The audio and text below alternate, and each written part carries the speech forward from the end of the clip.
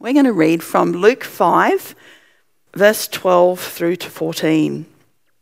So this is Jesus it's talking about. While he, Jesus, was in one of the cities, behold, there was a man covered. That means that covered is completely full of leprosy. And when he saw, the leprous man saw Jesus, and he discerned clearly who Jesus was when he actually saw him, and maybe saw Jesus work miracles, recognized the power and authority on his life, because that saw means to discern clearly. When the leprous man discerned clearly who Jesus was, when he really understood who Jesus was, he came and he fell on his face and he implored Jesus, saying, Lord, if you are willing, if you choose to, if you're inclined to, if you wish to, you can, or you're able to. It's possible for you to make me clean, to purify me, to purge me, to get rid of the unwanted quality, the condition or feeling that I have. And Jesus stretched out his hand, figuratively, that's his power. He stretched out his power and touched. That word touch means to fasten to and to set on fire. Wow, I was really amazed when I saw that. When you think about Jesus and the power and the authority and the light and the fire that's within him, he set the man on fire as such.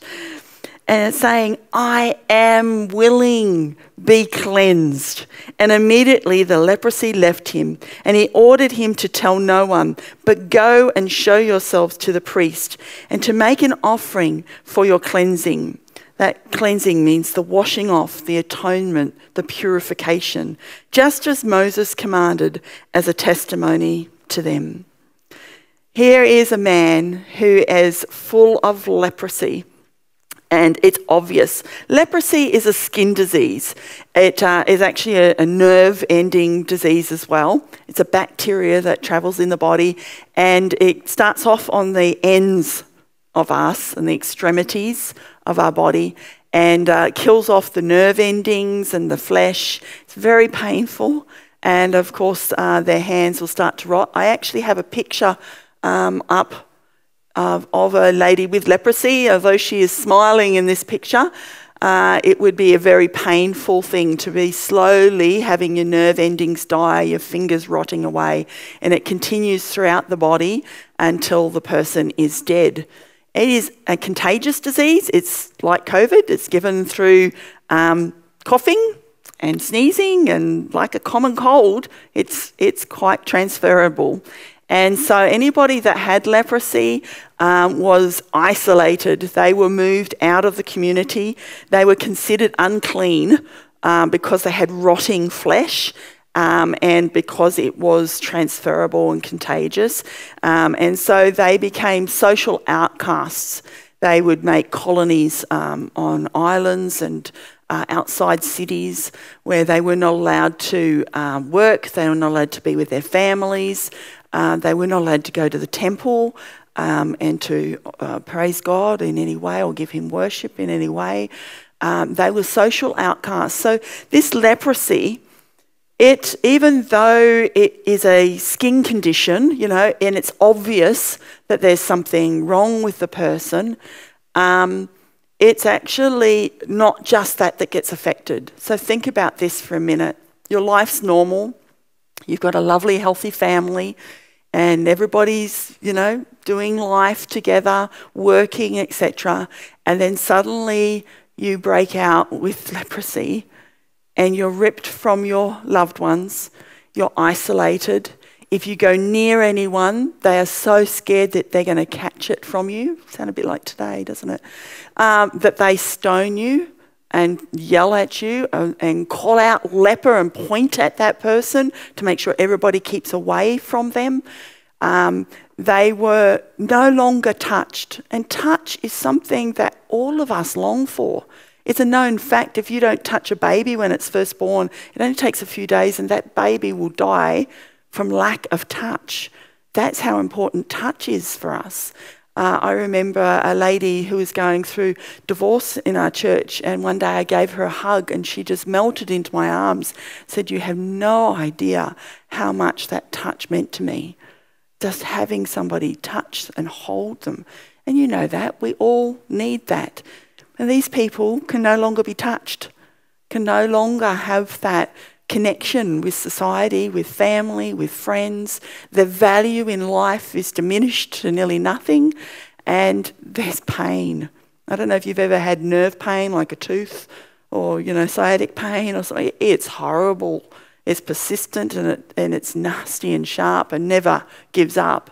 These guys are in this constant pain, and even though the Bible in Leviticus 13 and 14 goes through telling us all about leprosy and how to identify it and what to do with it, and also put in place that if somebody happened to get healed, that they could go to the temple. When they did get healed, they had to go to the temple and do a sin sacrifice, a guilt sacrifice, as well as burnt and grain offerings that they had to do to cleanse themselves and to make up from it. So I don't know if you can put yourself in their shoes. I can. I just think it would be horrendous.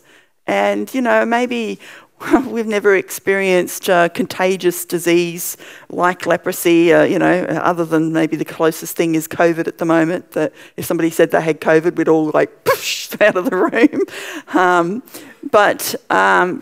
So maybe we can identify a little bit more with it. But it's not something that's just physical, it's social, it's emotional, it's spiritual, and it's death itself. And it's not just an outward disease, a physical disease that's being mentioned here in this story. It is a whole person being diseased, a whole person's life being affected. And this man was covered completely full of leprosy. It would have been on his toes, his fingers, his face, and they may have tried to hide it. But as soon as they tried to hide it under something, everybody recognised the hiding. The hiding was also a signal that there was a problem. And this poor man, it was his life was destroyed. And we can think, that's just a disease and it's nothing.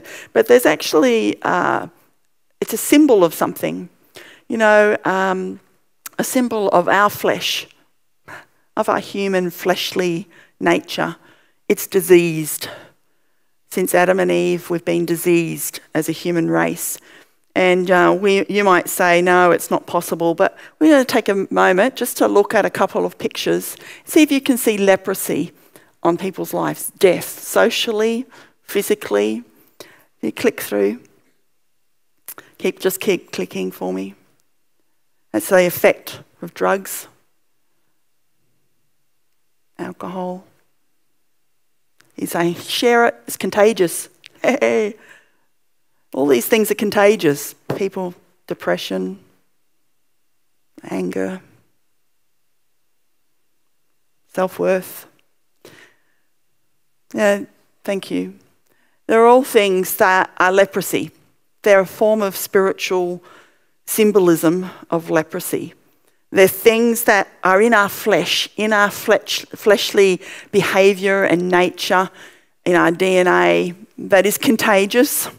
We know that, especially peer pressure, that's contagious, the behaviours. We know that perpetrators are often being victims beforehand because it's contagious. It passes on. Sin is a form of leprosy, and it eats away our flesh, and it slowly kills us. And it starts off on just small things on the extremities of our life as such. And we think, it's just a little bit of this, a little bit of that.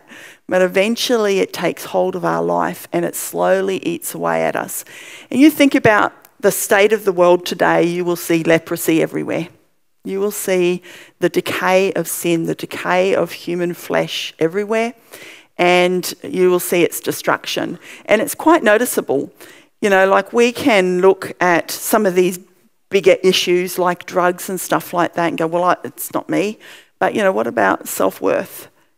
People's self-worth has been attacked through media and through images on TV and stuff like that. And even nowadays with all the Facebook postings, my life's not as good as Mary's, that sort of stuff that goes on. So our world is being destroyed and eaten away with the sin of leprosy. And it's destroying our lives. And it is a condition of the heart, leprosy or sin. Sin is actually a condition of the heart, but it displays in our flesh. Just like leprosy is a bacteria that can't be seen, but it displays in our flesh. Sin is a condition of the heart that's hidden. Nobody can see your heart except God, but its display and manifestation is in our flesh. And there's a story in the Bible that gives a really simple illustration of this. And if I'd thought of how I could do this, I would have done it as a physical showing us. But there's a story of Moses at the burning bush. We don't often think about the rest of the story there, but the burning bush, I'm sure you're very familiar with, as how he's out looking after the herd, and he sees this bush that would normally be consumed. And a fire hits a bush, it's normally consumed, yeah? Well, instead, this bush just keeps burning and not being consumed. So he goes over and looks at it. Long story short, he has a conversation with God, and God calls him and tells him he's got to go back into Egypt and rescue the people from Pharaoh. And he's like, well, who am I? Nobody's going to listen to me. The Israelites aren't going to listen to me. Pharaoh's not going to listen to me. I'm a nobody. And maybe we feel like we're nobodies too. But God basically gets him to do a couple of things, signs, if you like, that he's going to have to do to prove that he is being called of God. And one of the things that God tells him to do, it's in Exodus 4, 6 and 7, is he says, Moses, stick your hand inside your bosom and your heart. So Moses does. He sticks it inside his coat. And when he pulls it out, his hand is leprous. And it's saying to him, your heart is unclean. Your heart is full of horribleness, of death and decay. And then he says, Moses, stick your hand back in. And Moses sticks his hand back in and it comes back out clean. And he's saying, I can do this. I can change the condition of your heart. Nobody else can change it. Nobody has the power to be free of leprosy or of sin. Not one of us can do it. Each man's heart, no matter how good or how much we hide it with our bandages of life, each man's heart is full of leprosy. But with God, he transforms our heart and he creates a pure heart, a cleansing of our lives. And I think we forget the weight that we had before we were Christians. We forget how lost we were. We forget that we were part of a decaying system and a world. And sometimes we look aloof once we've come into the kingdom of God, and we look at judgment upon the world and its condition. We look at people that are drunk or, doing things that we know are full of sin, and we look down our nose at them. But we've got to remember our hearts were all full of decay and leprosy, every single one of us. But by the grace of God, he has cleansed our hearts. He has made our hearts righteous. He has made them holy. And the last time I spoke on the armour of God, and remembering that the breastplate that protects the heart is righteousness, understanding your righteousness, understanding the death and decay that was there, and then the healing that took place of your heart, the purifying of your heart, the cleansing of your heart, and now that you're right with God, that your heart is right with God, that you're acceptable, you're no longer unclean, you are clean, you are holy, you are pure. Remembering that is an armour to us. It's a protection from the enemy. It's a protection from this world. But we're never to sit back and take it for granted. We're never to sit back and look down our nose at the lost, but instead to remember that we were lost And now we're saved. And they can be saved as well. The lost can be transformed as well. And to go with hope in our lives, to know that God is upon my heart, that my heart is righteous. I'm in a right standing with God, not on what I've done, but because of who he is, the power of transformation of him and what he can do in my life. And I think it's powerful, and it's a wonder that we need to remember. It's Mark 7:20-23. Jesus is saying here that everything that proceeds out of a man, that's what defiles a man. For from within, out of the heart of a man, possesses the evil thoughts, fornications, thefts, murders, adulteries, deeds of coveting and wickedness, as well as deceit, sensuality, envy, slander, pride, and foolishness. All these evil things, they proceed from within and defile the man. We know that. We know that mankind is defiled. You just look at the world. We can see the ravages of leprosy and the contagiousness of it as it goes from generation to generation, and even sometimes seems to be getting worse each generation, more infectious. We can see that. And it can seem hopeless. It can seem overwhelming. It can produce fear in our lives. It can feel self-hatred. The amount of times I've spoken to people that are struggling with areas in their life, areas of leprosy, and they feel unworthy. You think about the leper. He said to Jesus, "If you are willing." Now, but before that, going back to the beginning of the verse there, he said, and when he fully discerned who Jesus was, he came and fell at his feet. So he knew Jesus had the power. He knew Jesus' character was that he would go and heal people. What he was really asking was, are you willing to do it for me? If you're willing, am I good enough? Will you love me enough to cleanse me? Tell me a person who hasn't felt that. Every single one of us has felt that. Am I good enough for God? Will he do it for me?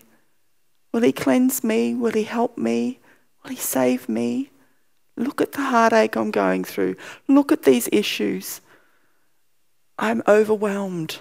I'm lost, and I'm in agony and pain. And what was Jesus' response? I am willing. I am willing. Of the years that I used to pray for situations in my life with the enemy tormenting my mind, that if I was only good enough, if I'd done enough for God, if I had enough faith. The scripture says that example of prayer that Jesus did, your kingdom come, your will be done. The enemy used to use that as a weapon against me, saying, if it's his will, he'll touch you. His will come into your situation if it's his will. And while I knew God had the power, while I knew and had faith that he had the authority, and I'd seen miracles, and I believed the stories of the Bible, I believed in who he was, where my doubt was where it's me. Are you sure that he'd do it for me? Are you sure I'm good enough? I would look and see my filthy rags, my self-righteousness. I would look and see my failings. I would look and see my human nature, and no human nature is good enough. But by the grace of God, through the work of Jesus on the cross, I am cleansed. I am whole. Not by my work, not by my doing, but by his doing, because he is willing. Jesus is willing. Father God is willing. No matter what situation, no matter how much decay, death, pain, stench, social isolation, no matter what manifestation. Nothing can stop him. Nothing is more powerful than his love. Patience was the word. Love is patient. He bore everything on the cross for us because he was willing.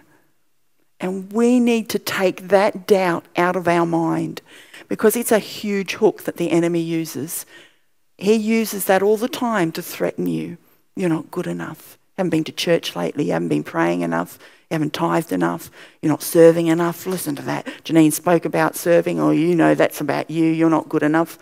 The Bible says it's your own heart that's condemning you. That sinful leprosy that's condemning you. We see it and we look at it and we feel horror at what we see, and it condemns you. But he doesn't condemn you. John 3:17, I think it is, says he didn't come to condemn the world, but to save the world. We look at the world and say, condemn it for the leprosy. But he came to save it of its leprosy. And he called us to carry the power and the authority of him into this world, to deliver it from its leprosy. We must remember from whence we've come and the love that he's given us. Again, look at this story. We know Jesus' words are powerful, yeah? He spoke to storms and they stopped. The word was with God, and Jesus was that word. And that word created the world and everything. And it's by his word, it's all sustained and remains in action. So hang on a minute. Jesus didn't have to do anything other than say, I'm willing, be healed. And the man could have been healed, could have been cleansed.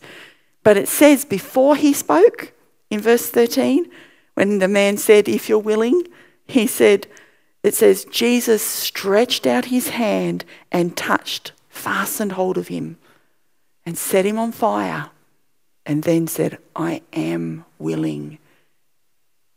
Be cleansed. Be cleansed. It wasn't healed, it's cleansed, made clean. All the sin washed away, cleansed. He touched him. Why? Why did he have to touch him? Why not just speak? He had the power to speak. But remember what this disease did. Okay, nobody was to touch them. All right? It was contagious. It was something that made them a social outcast. By touch, he was embracing him. He was loving him. He was accepting him. He was giving value to him.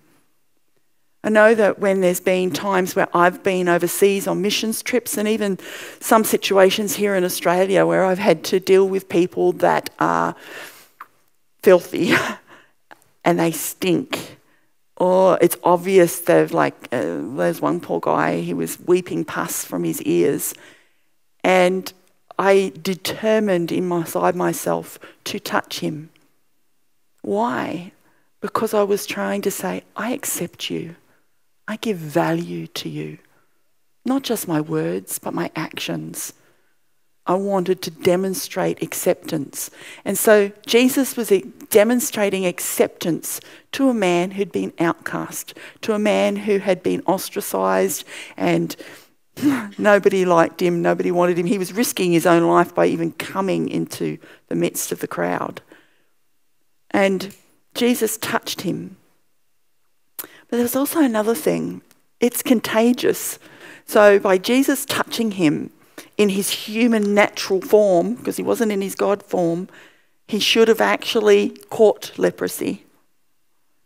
But instead, it's greater is he that's within Jesus. And he's more contagious. The transference wasn't from leprosy to Jesus, with Jesus getting it and it overpowering his body, but instead he carried the presence of God within his natural body. And that presence of God overpowered the disease within that man. we must remember that as well, because it's not "Come Holy Spirit, I need thee," and as if he's out there. I am the temple of the Holy Spirit. He lives, he remains, he dwells within us. And so we have to have that revelation, like Peter. "Silver and gold have I none," he said to the leper, not to the lame man that was wanting some alms, some begging from him. He's like, "I've got no money, mate. But what I do have," he knew he had it, "I give you. Rise up, walk." And he raised the man. He didn't have to call down heaven. He knew the heaven was within him, that he lived with God, and he's been transformed into a new creation. Again, we get these deceptions that once I'm saved, I've got to work it all out to get there and finally be good enough for God. That's actually a deception. Scripture actually tells us that, behold, all things have passed away. All your past, all your wrongs. Behold, all things are new. Other verses tell you you're a new creation. You're being transformed, renewed, like the heart with Moses came back out. His heart was clean and pure. It wasn't a process. Didn't have to keep doing it. It actually happened instantaneously. But it's just us renewing our mind to believe the truth. Rather than setting our mind on the things of the natural and the world, instead setting our mind on the truth and who he is. It is his will to heal. It is his will to make you whole. It is his power, the power of the gospel, to transform somebody who was a drug addict and transform them to be a normal person, to restore the ravages of this disease back. You know, there's I don't know if you've heard of Azusa Street, but there was a move of God in Azusa Street. That's not just set for one period of time or, one little suburb or group of people that God favoured. He doesn't favour any man. It was that the people positioned themselves to actually receive the truth. They received the truth. And in Azusa Street, whole limbs would grow. And they would have children praying for one another. And people would get out of wheelchairs. People that actually they had a whole wall of, fake legs and arms and all types of body bits and crutches and all types of things, of people actually having their limbs grow back. You can get on Google and you can even hear the testimonies, because they're older people that were children that were present and seeing somebody's arm grow, just continue to grow back into normality.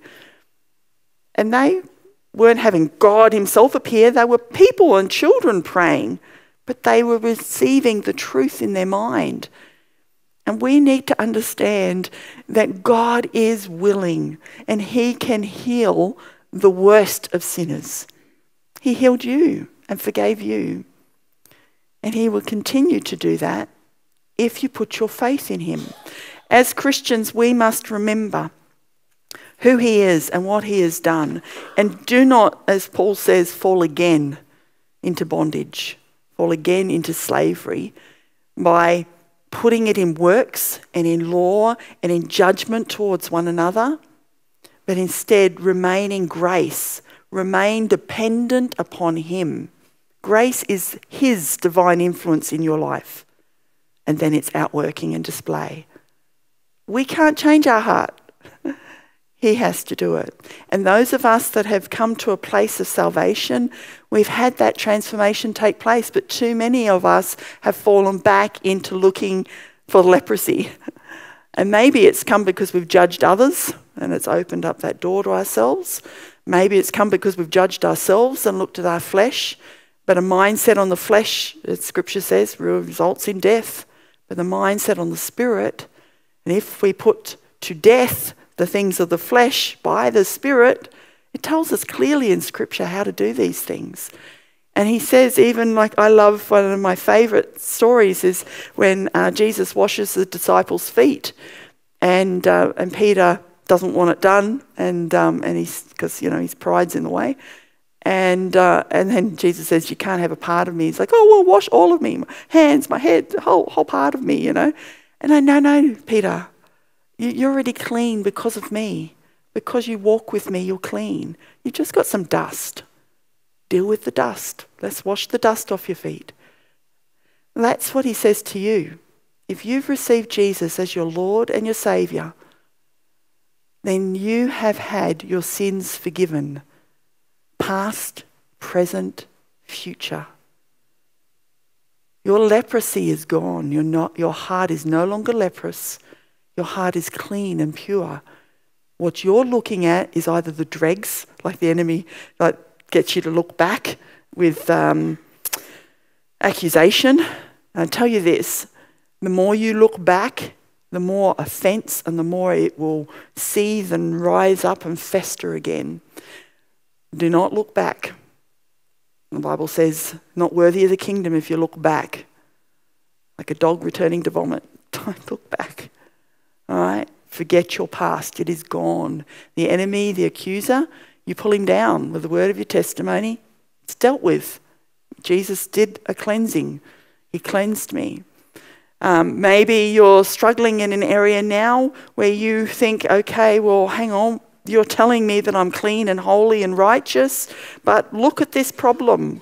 And remember the warfare. Their heart, their breastplate, their protection from the enemy was to remind themselves that their heart was right with God. In Hebrews 5, at the end of that chapter, it talks about mature Christians, the difference between an immature Christian and a mature Christian. And it says a mature Christian is familiar with the word of righteousness. Understanding that they are righteous makes a mature Christian. They don't look at the issue in their life.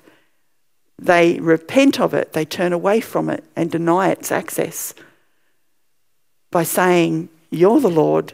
You deal with this, not me. It's dealt with on the cross. I'm free from this leprosy. I don't need to worry about it. I'm not going to get it from anybody else. I can't be contaminated any longer because greater is he that's in me than he that's in the world. I hold the power of God, the presence of God, the transforming life of God. We must remind ourselves, renew our mind daily if necessary to the truth. And when we learn to walk in the truth, then we are able to see the benefits and the fruit of that truth manifested not just in your own lives, but in saving others in this world as well, by going out and transforming them. It says here in Hebrews 10:16, this is the covenant I will make with them after those days, says the Lord. I will put my laws upon their heart. So now you've got the things of God on your heart. It's not leprous. And in their mind I will write them. And their sins and their lawless deeds I will remember no more. Why are you remembering them? I will remember them no more. Now where there is forgiveness on these things, there no longer is any offering for sin. No longer have to do an offering for sin because forgiveness is there. Okay? Just got some dust. Deal with the dust. Just wash it off. Simple repentance. Not separating us. Therefore, brethren, since we have confidence to enter the holy place by the blood of Jesus. It's not a blood covering that's got to be prayed on because it lifts off. When you've received the work of the cross, it's applied permanently to you. You have the blood of Jesus applied to your life, making you whole, cleansing you, giving you forgiveness, making you righteous. That gift of righteousness is a gift. What do you do with a gift? What do you do to get a gift? Receive it. It's all you have to do. Receiving is believing. Sometimes it's just we've forgotten to believe that this is the truth. We've believed a lie, and then that lie festers and produces more lies, and we look at that and we continue. It's a bit like, the problems that we can have in our life where we look at those things and we think that is who we are. So years ago I told you I used to think I was an angry bitch, and I would look at myself and think that's who I am. So what did I produce? anger and acting like a bitch. And all I did was reproduce what I was looking at. As a man beholds it, so he is. As he thinks it, so he is. But to transform myself, I had to start to say, this is not my truth. This is not my reality. That's not who I am. I'm ashamed of that. And so it's sin trying to get hold of me. But instead, you are my Lord. Jesus, you are my Lord. You're not just my forgiver, like my Christ that took my place, but you're my Lord. I choose you to be ruler and master over this anger and over the issues that are causing this anger. And he took that away. I couldn't. It was his grace and mercy. He takes it away. And so by his blood, I can come confidently.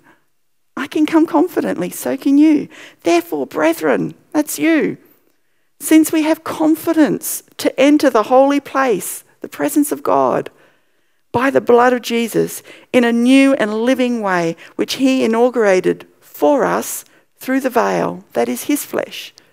See, his flesh, he took it all on. In his flesh, he took on the death and the decay as such, but it didn't decay him, not one cell. It tried, but not one cell, because he's triumphant. He wore the crown of victory.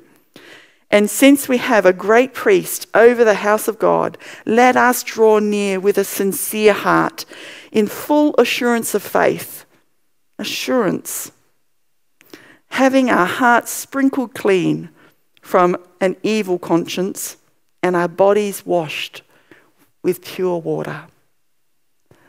Jesus, you have done a complete work, a work that just amazes us. It is so hard to comprehend sometimes. When we look in the natural, we see things that we don't like. And we think that they have the control and the power of our lives. But today, we repent of that. We choose to set our mind on who you are.